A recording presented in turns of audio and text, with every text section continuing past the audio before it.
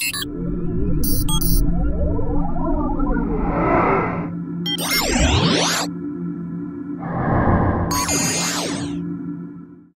you know and say like, would you like to catch up for coffee? Let's do coffee. They're like, oh, I can't this week, but I can next week.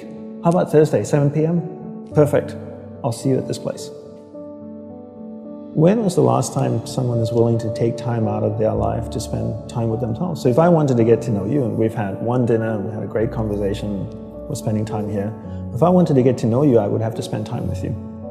We'd have to meet up for coffee, a glass of wine.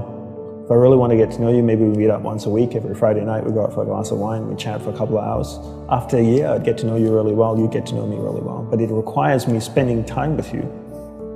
So if you want to get to know yourself, you need to spend time with yourself. But in a way that you can inquire, right? So people say to me things like, oh, I walk my dog in the park, that's my time with myself. And you're like, no, it's not. That's you walking the dog. People go like, oh, I go for a jog, that's my alone time. No, that's you jogging, avoiding traffic, watching where you're stepping so you don't trip and fall over. Spending time with yourself is sitting down, closing your eyes, not interacting with the outside world, and actually going inside and having that conversation. The same conversation I would have with you and say like, hey Brian, so where did you grow up? You know, you said California, do you like to surf? No? Hate the water, love the water? Tell me, right? And people don't have that conversation, and because they don't have that conversation with themselves, they don't end up knowing what they want in life. Because they don't know what they want in life, they can't focus that finite amount of energy, and then they don't live a lifestyle that brings them happiness, and most people end up being unhappy. A couple of things I would say. One is simplify your life. Everybody's so busy. Everybody's got a lot of things to do. We don't actually have a lot of things to do. Right. We like being distracted because then we don't have to think about ourselves. And we don't have priorities in life. Most people don't have clear priorities in life. You know, for me, my goal is to simplify my life, simplify the number of people in my life, and simplify the number of things in my life. We only have a finite amount of energy each day, right? But every year, we have more people in our lives. Is that a fair statement? More Facebook friends, you have more people you're connected with, but your energy stays the same. So that's not a proportionate growth. If your energy is increasing every year proportionately with the number of things and people in your life, then we don't have to talk about this. But your energy level is the same.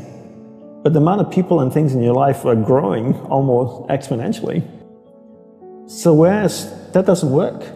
So for me, it's always about simplifying first the people and things into your life, into who and what's most important, taking that finite energy that you have each day and focusing. Second step is learning how to focus and concentrate that finite amount of energy into the people and things that truly matter. Now you start to create a lifestyle that you actually love because you're invested into people and things that matter, and the byproduct of that is happiness. And you said happiness is not a goal. Is that correct? Yes, happiness is not a goal. And if you ask most people, what do you want in life? They say, I want to be happy. Right? Would that be a fair statement? I mean, literally, it's in the U.S. Constitution, I think, the pursuit of happiness. The pursuit of happiness. Right. I always say you should never pursue happiness. Don't pursue happiness. Pursue a lifestyle where the byproduct of that lifestyle is happiness.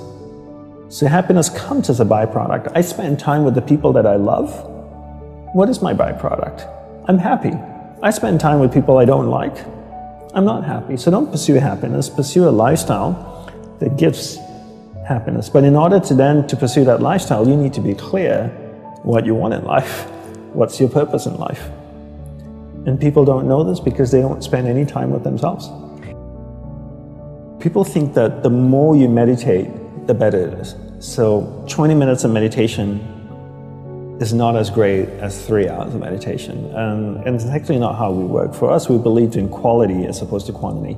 We spent the whole day preparing to meditate. What comes before meditation? Concentration. Concentration comes before meditation. So you need to learn how to concentrate in order to meditate. And we believe that you can't meditate if you can't concentrate. So we spend the whole day focusing on concentration. So when I spoke with someone in the monastery, I spoke with another monk, I gave them my undivided attention. When I worked on my laptop, I focused on working on my laptop. When I swept the sidewalk, I focused on sweeping the sidewalk. So throughout the day, I'm practicing concentration. Now when I go to sit down to meditate, I'm really focused, and I can have a dynamic meditation session. And I always use the simple analogy of, take Usain Bolt, for example, the sprinter, right? I don't know much about him except he won 3 gold medals, fastest man on earth from Jamaica. I can make an assumption and tell me if I'm wrong that his whole day is structured, that he eats the right kinds of food and drinks the right amount of water. He goes to the gym. If you look at the boy, he's ripped, right? Probably works out, runs every day, I'm sure, sprints, does all kinds of things. But his whole day is preparing him for what, 9.57 seconds or whatever it is his world record is, not the other way around. And people come up to me all the time, Brian, and they say, Dandapani, I'm so stressed out, I've got so much happening in my life. Do you think if I meditate for 5 minutes in the morning, it'll help my whole day? I'm going like, well, what are you doing the remaining 23 hours and 55 minutes? That's what I want to know. Because if you try to meditate for 5 minutes in the morning and the rest of the day you just live a chaotic life, that's not, it's a good start, but it's not really helping you. It's like eating a carrot in the morning and then eating hamburgers and fries all day and hoping to have a healthy diet. You have to understand that your whole day, your lifestyle is what's going to support your meditation practice at the start, and then your meditation practice grows, and then it turns around and supports your lifestyle. Right. But not the other way around. You don't create a meditation practice to support your lifestyle. You create a lifestyle first, meditation second.